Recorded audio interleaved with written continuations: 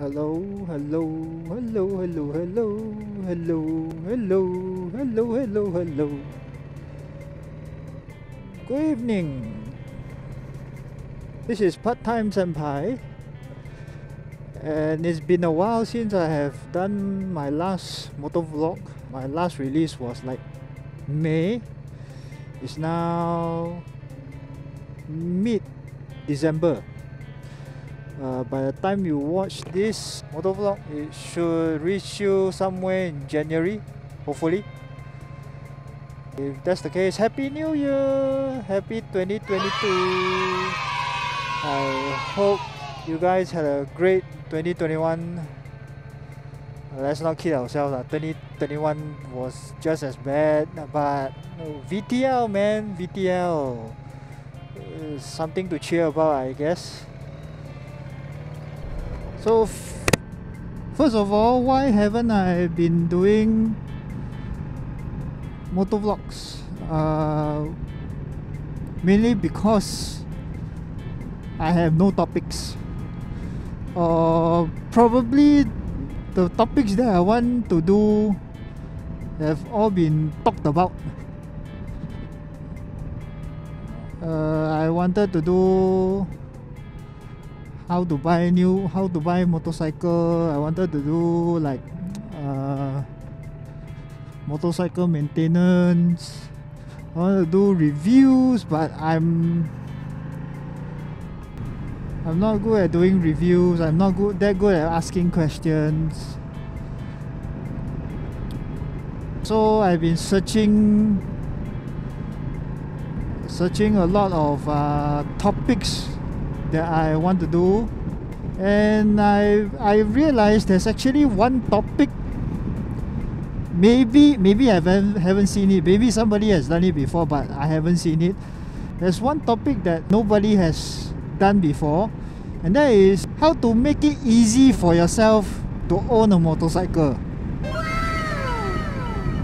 I hope the wind noise is not too loud.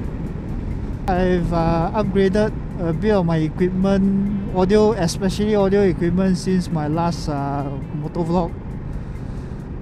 How to actually make your life easier when you own your motorcycle. These are just some tips and suggestions. Okay, first of all, most HDB homeowners would have already known this. Concessionary season parking. If you own a HDB, you would have a chance to get concessionary season parking for your motorcycle. This concessionary season parking is not just for your own car park. It's basically free parking for motorcycles across all HDB car parks or public car parks. It's actually plus $2 more than your normal season parking, but you get to park all over Singapore. But the only drawback is that it's only limited to one motorcycle. Let's say you own 3, you can only buy it for one of your motorcycles. The other 2 you have to buy season. Let's say weekend, you want to go shopping center, but shopping center parking $1.36, $1.39, $2. Some shopping center don't even offer you motorcycle parking. So what do? For me, right, I find the adjacent HDB car park, and then I park there, and then I walk to the shopping center. Even those HDB car park that says no weekend parking, concessionary parking. Next tip, fuel cards. Okay, you are gonna tell me don't need fuel card can go JB pump brother, now border closed. I tell you, I'm guilty of it also. Sometimes I will also go JB and buy cheap fuel. Weekends, sometimes every day go and pump But now, because it's pandemic, we are essentially blocked off from Malaysia. Some of these fuel cards offer up to 20, 21%, 22% off fuel purchases. So you might want to go and look out for them. All major fuel stations in Singapore offer some sort of fuel saving card that's probably tied to a bank. For me, I'm using Caltex, the Star Card. I've been using it for quite a while already, so I've pretty much only pumped Caltex. You probably only need one. Look into fuel cards and see what kind of offering they have, you know, what kind of discounts they have. You know, it will make your life easier, especially if you ride motorcycles every day.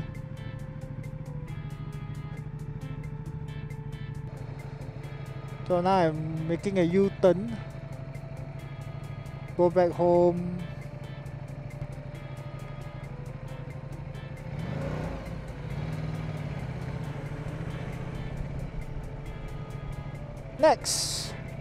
Next thing to make your motorcycle ownership easier: scheduled maintenance. Keep a record of your motorcycle maintenance, the exact mileage that you change, even for your clutch cable, for your brake breathing, everything that is expendable. Engine oil filter, brake pads, tires. Log down all the numbers and go and find out how long those parts last. For engine oil, very easy, 3-4K. Then for your throttle cable, clutch cable, is usually between 20 to 30K. If you may do a maintenance log, you'll face lesser breakdowns. You won't completely eliminate breakdowns on the road, but I realized, right, once I maintain a clear log of all the things that I've changed for my bike over the years, right, when I do some calculations, like I know, okay, my brake pad maybe 10,000 only, I'm reaching 9,000 currently already. So probably when I go for my next maintenance, engine oil, all this, I will change it together with my engine oil. It doesn't have to be a physical log. For me, I have a log on my Evernote. I use Evernote to record down all the numbers, when to change. So every time I go to the workshop, right, I take out my Evernote, I see, hey, reaching this number already, I better change. To face a lot less breakdowns. That's all I have for you guys. And I hope you all like, share and subscribe my YouTube channel. I hope to do more vlogs. That's all for me. I'll see you guys next time. Bye bye.